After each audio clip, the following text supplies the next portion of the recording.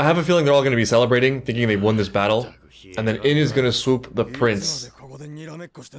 Ragnarok. Did he? Did he really? I don't think so. I think it means too much to him. It's already been established. What in the world was that? I thought it was a machine, but nope, it's just Thorkell. I haven't seen pitching this good since Zeke. Thorkell is a baseball fan, confirmed. He's even on a wall. What are you gonna do about it? What are you gonna do about it? He can literally throw balls across the ocean. Speaking of balls. Ragnar, stop mothering your subject and get out here. I mean, you would think, but you never know. Thorkell is just an army unto himself, I guess. This is very familiar, this whole setup. This whole barrage.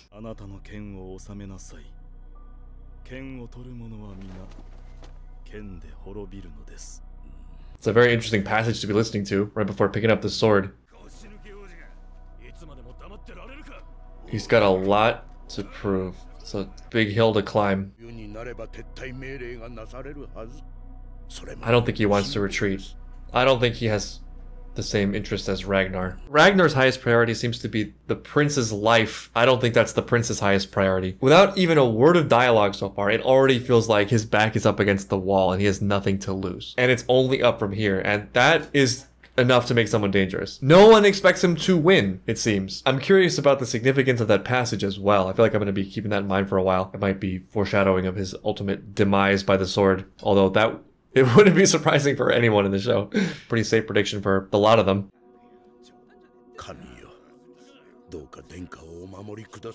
I don't know what God can do against Thorkell.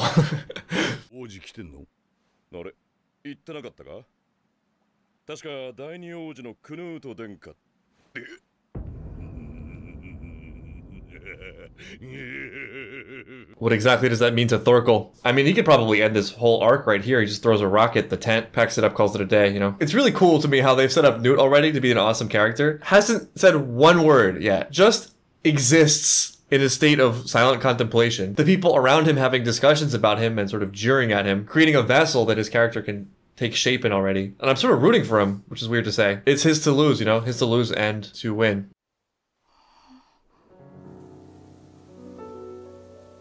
Another field dream? Field vision? Family, just like Thor's. And my jacked livestock is there too, sort of.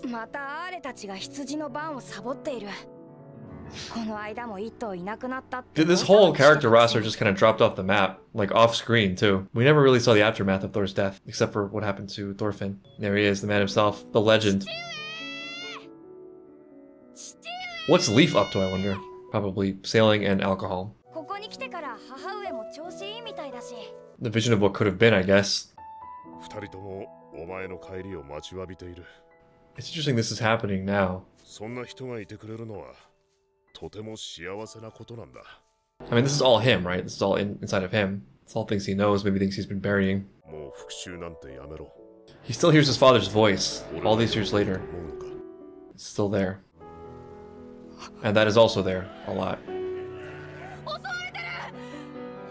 Watch it be his group and him himself pillaging.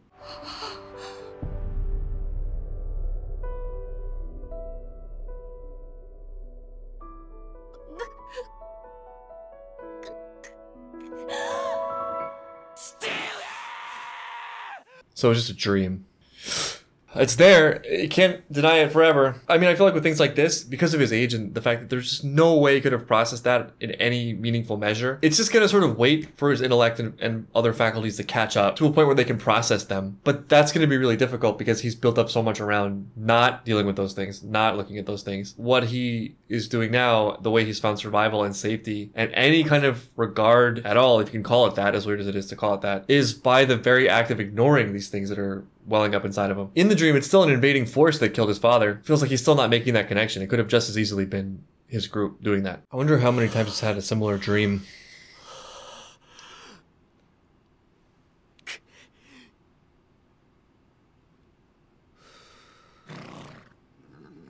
Yeah, what the horse said. Was it Vinland?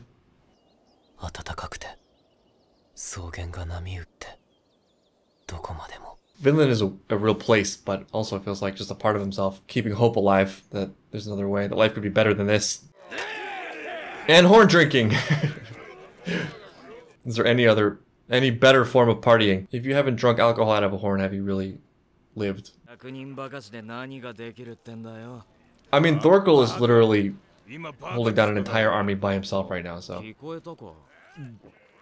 No horn? I'm disappointed. Like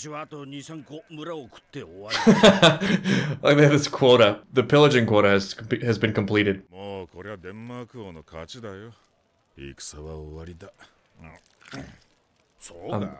really glad for once to actually not know history. I have no idea what's going to happen. I love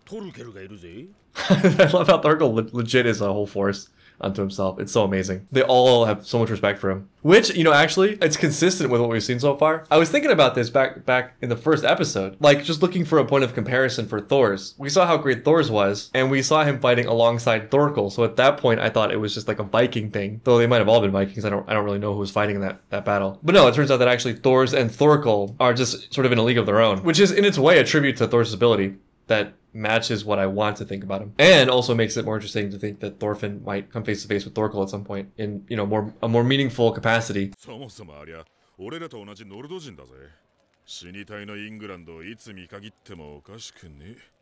don't know, I think Thorkell's crossed certain key lines that make him not care about that. They have this much spare energy, huh? They're this confident of their victory.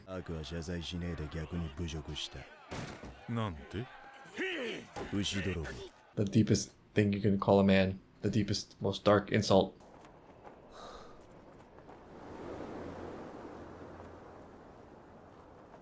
Scenes that you can feel. I feel like we see it in such a different light than he does. Oh wow. Oh wow, Askeladd's showing up? Or is already there? Ooh, this is interesting. Might be a long time coming.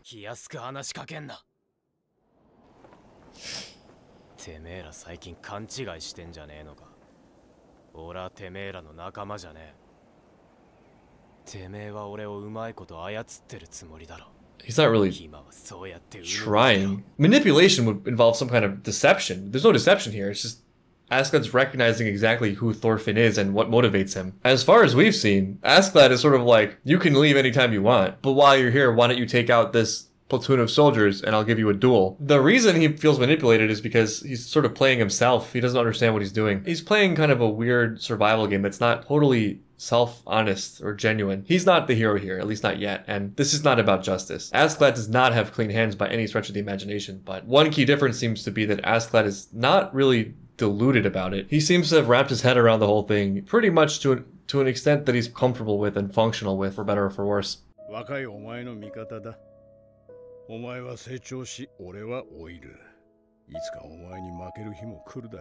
Right.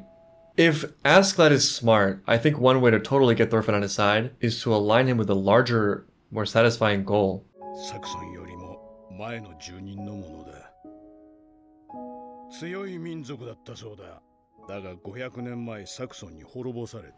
Everything comes to an end.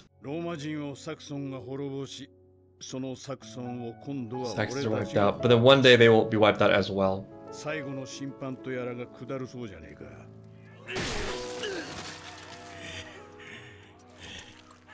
Judgment came early for this cattle thief. Ragnarok. What are you getting at, Askeladd?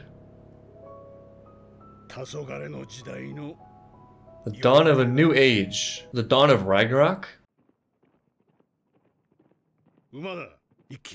Does this... Wait, what? Okay, there's so much going on right now. I'm wondering if they're not going to end up fighting side by side at this point. Not that they haven't already, but that was a really beautiful speech. I'm not exactly sure what to make of it yet, as far as it concerns Askeladd and who he is. Actually, the first thing that comes to mind is Kimberly from Full Metal Alchemist, with his whole, you know, I can't change the fate of the world, and there's a new order coming, I just want to see it. Though I feel like for Askeladd, this is probably just the tip of the iceberg. This is the beginning of a full fuller philosophy. It does explain a lot about the way he conducts himself on a day-to-day basis, given the fact that he has such a broad perspective, you know? If he's thinking about eras and impermanence, though I would just take a guess that he's not reading this in what would maybe be a typical reading of it, which is that the significance of one's life sort of diminishes or gets smaller the broader perspective you have. And instead it's something which I think is maybe more interesting, which is that actually your life might actually get more significant the broader perspective you take. You know, because he's talking about all these epics, and that's one way to frame it, you know, like this era ends and another one begins. But the truth is these are not real distinctions. They're just kind of labels that we put on them for conceptualization. The truth is that time and development and societies and whatever, the history of mankind is a lot more fluid, and there is no one era without all the eras that came before it. There's no separating it. You know, there's sort of one path, there's one journey of mankind, and probably, you know, much bigger of the world and, you know, the universe itself. So to exist at any part of that almost means you're an essential part of all of it, or at least all the things that come next in terms of your significance and, you know, the role you play.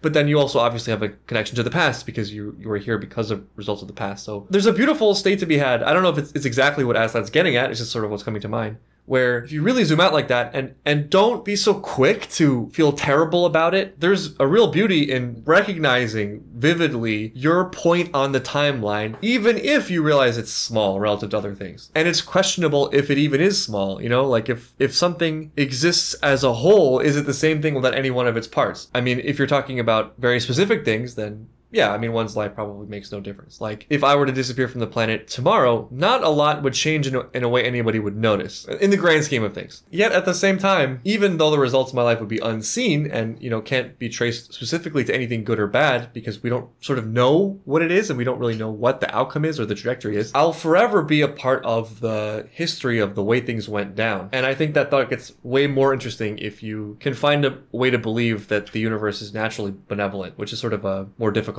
topic. If you believe that, you know, existence is a good thing, then your existence is a part of that goodness. And so, you know, what does it sort of matter? The daily grievances. It's a hard perspective to keep because we don't really live there. You know, we live in the day-to-day reality, and there's lots of stress and there's always, you know, things to cope with. But I always like to see people even reaching for that, you know, even reaching that there's a little bit more than just the moment to moment and whatever situation one happens to find themselves in at any given time. Askeladd, he's an interesting guy. He just keeps getting more interesting as time goes on. Oh yeah, but these attackers. This attacker? This lone horseman. Not an attacker. Are we maybe going to assist a London Bridge effort? I'm Askeladd, I do what I want. I mean, I think the answer to that is probably... Oh, wow! Wait, what? Canute already lost? He got crushed off screen? Damn, that was a letdown. I thought he was like geared up to destroy. Instead, he got wiped out. We didn't even get to see it. It wasn't even worth seeing. Yes, with his large pencil. Okay, here it is. Here is us seeing it. Seeing the carnage and destruction. I'm eating my words right now. I was saying big of him, or big-headed of Thorkell, to think he could turn the tides by himself. Yet here we are, not 2 episodes later, seemingly turning the tides of battle by himself. Okay. I thought it was a London Bridge defense mission. Turns out, no, this is just a war of absolute aggression and destruction. Can you get out of the tent and live up to the expectations I had for you as a silent character? Anywhere there is wood, there is Thorkell and danger. Anywhere there is a large object. And then Jesus? And then, yeah. That's a big looming question. Oh. I don't know, maybe it was part of his plan, just to give him the maximum benefit of the doubt. He wanted to be captured, like Bane, or the Joker, or all the Batman movies, really. How much do we care about the prince, though? What has he done for us lately? You don't want to pass up a chance to see Thorkell in action.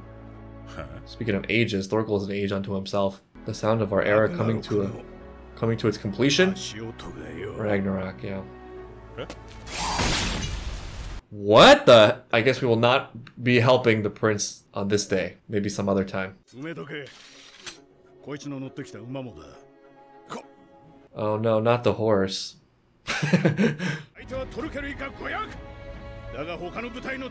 Solo effort? For what? Is this a ploy for... Huh. I see.